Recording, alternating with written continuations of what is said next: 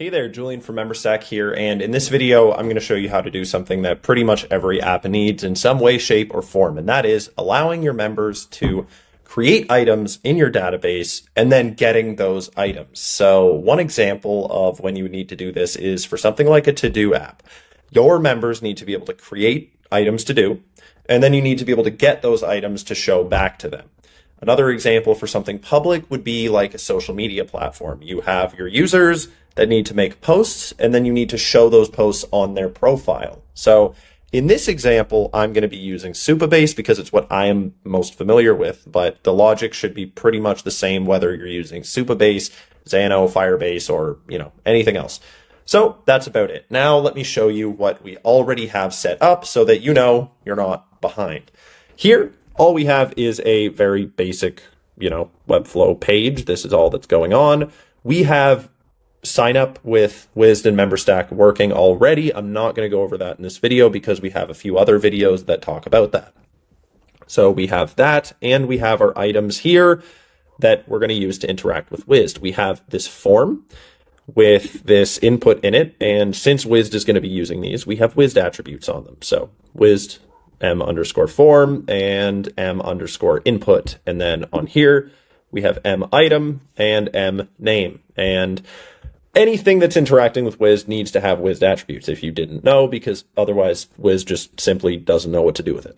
So that is all that we have over here in Webflow. We have a Memberstack app that is super basic, nothing crazy is going on over here. We have a Wized app, and we do have Supabase connected and Memberstack connected, which are all simple things to connect.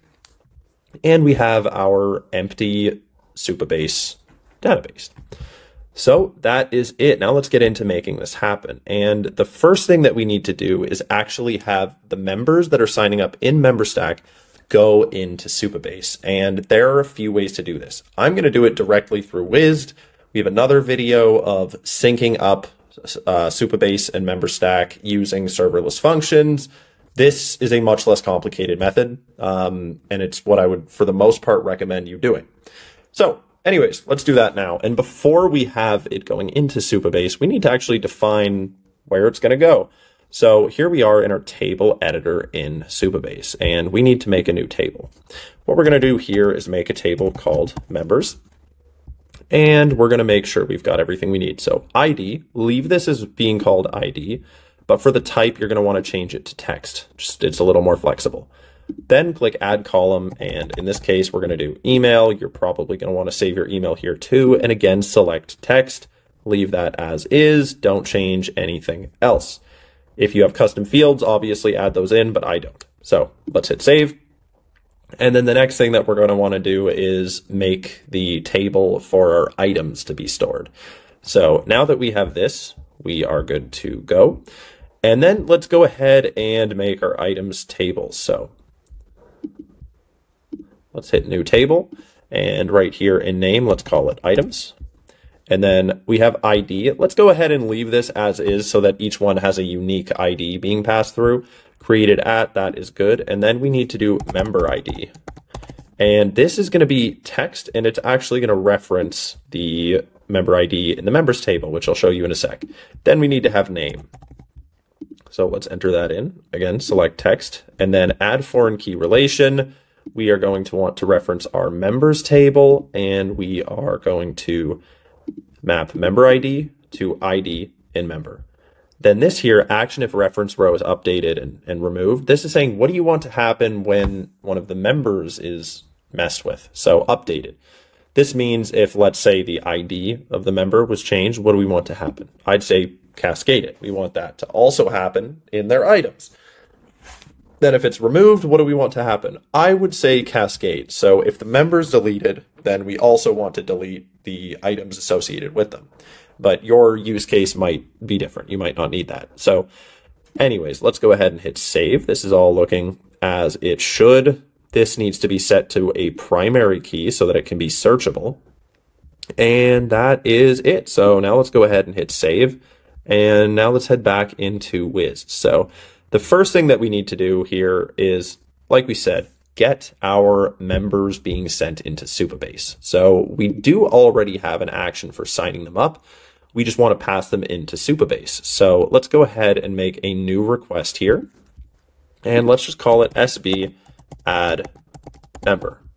And then for our app, we're going to want to select Supabase. We want to create an item in our members table.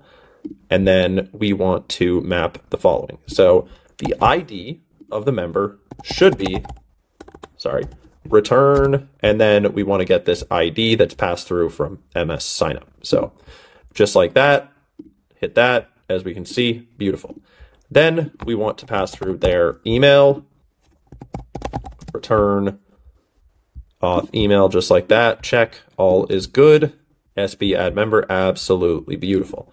There we go. And we have this request, so we've defined how we want data to be sent. We haven't defined when we want it to be sent. So for that, let's go into actions. And then we can see that we already have this sign up stuff. And now we want to do SB add member again.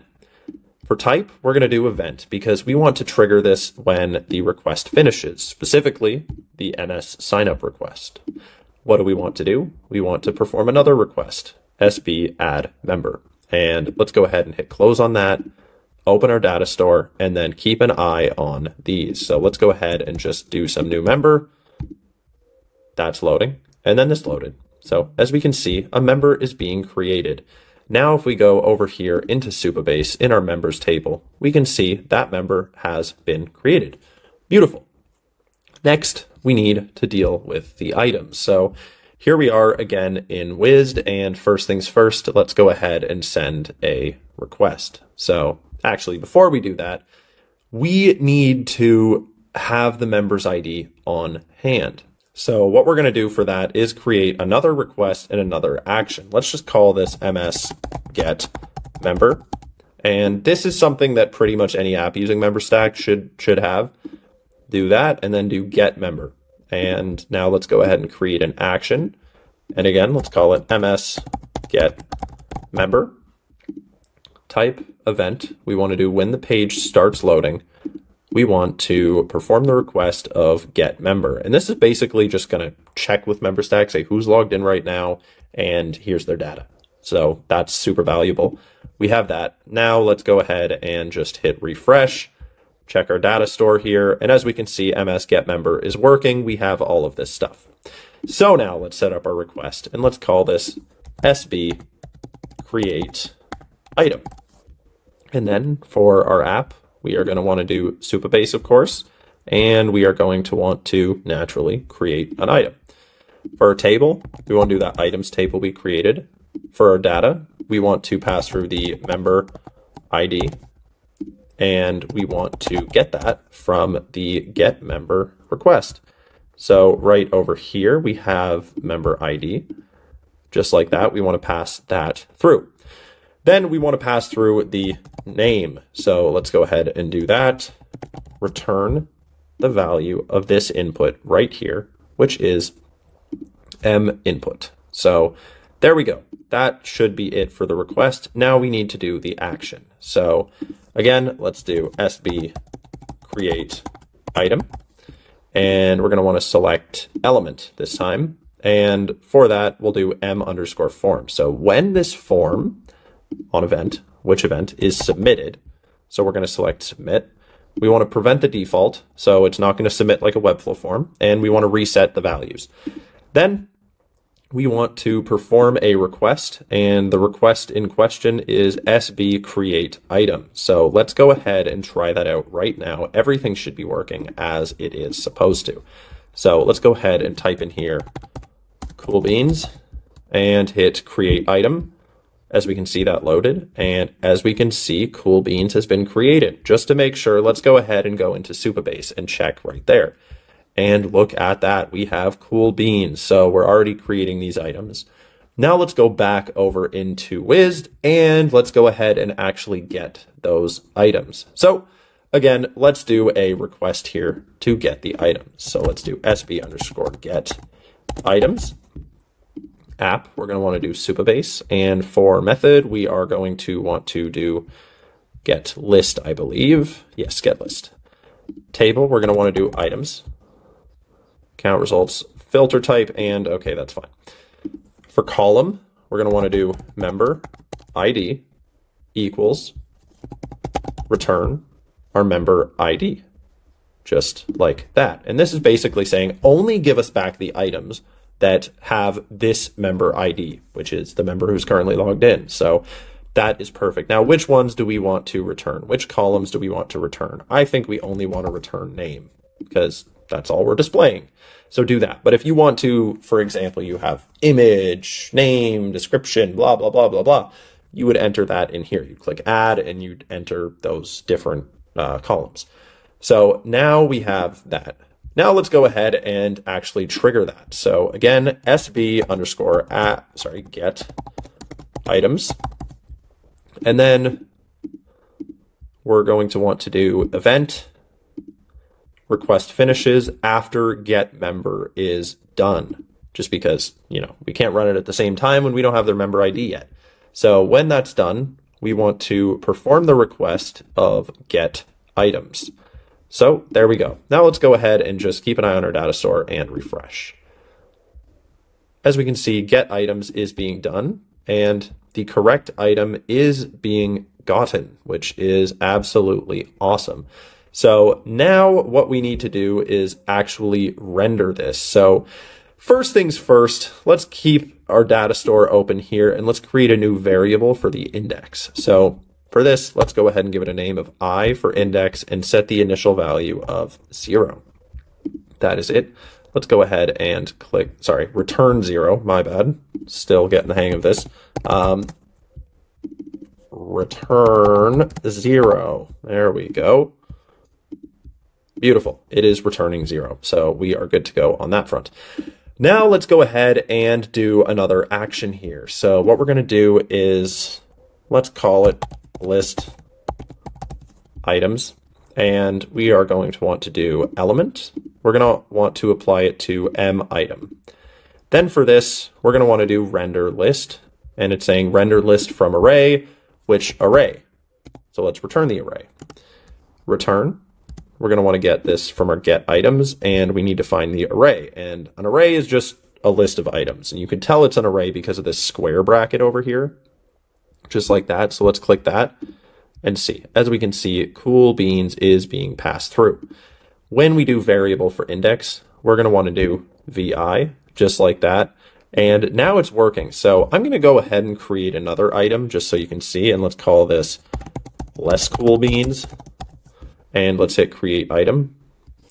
Now, if I go ahead and refresh, then as we can see, there's 2 items. And just so you can really see, let's just call it promo because why not?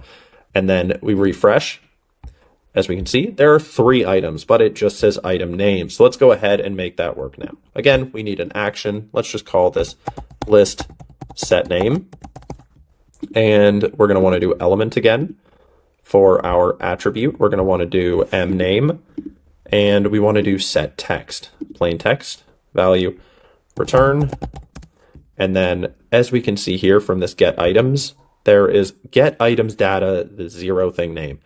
This is determining which one. So all we need to do is get rid of that 0 and grab our VI right there. And as we can see, that is working now. So if we refresh, let's see what exactly is going to happen. Now we have cool beans, less cool beans, and promo. So that is it. Everything is now working exactly as it should. Hopefully this helped you. If you have any questions, let me know in the comments below. I'll talk to you soon and have a great day.